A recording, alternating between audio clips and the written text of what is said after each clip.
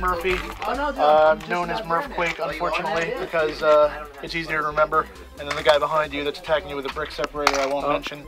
So I'm just helping sort stuff right now while some other people do some building to help them get the parts they need. And we're building a huge display for New York Comic Con on behalf of LEGO that we're very excited about, and that's why we're all here together today on a Saturday when it would normally be our free time.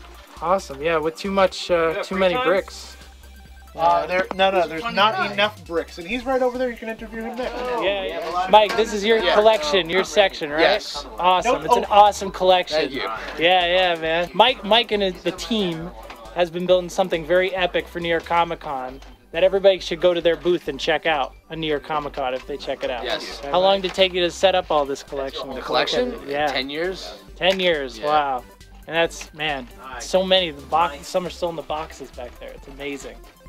That's incredible. Wow, I'm envious, man. See, look, so this is how you build your supports. You don't waste Legos by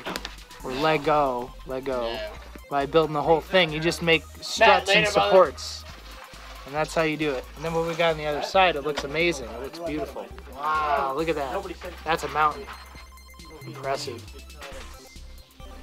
We got a little Hobbiton over here. Hobbiton, I love the little house. That is cool. You can see they're all modular. They're all yes. So very much like Kooberz Studios, we have what is it again? Something Lumpy Cow Studios. Lumpy Cow Studios does the same stuff.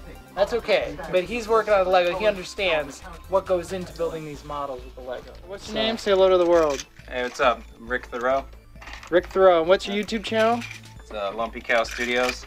Okay. I haven't been on there in a while.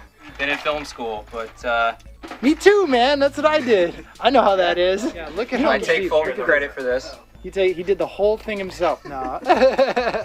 No, very cool, man. Very cool. When you're building something, and then you try to move it or you pick it up, and all of a sudden it just implodes. And you just shove it off the table and then move all the way. But that happens. Otherwise, I find it very soothing. Yeah, it's meditative. I find it meditative. You just kind of do it into a little workflow zone. Right. Just chill. Yeah, absolutely. All right. See, so whoops.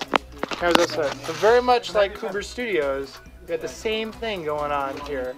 Why'd I tilt the video? That was a bad idea.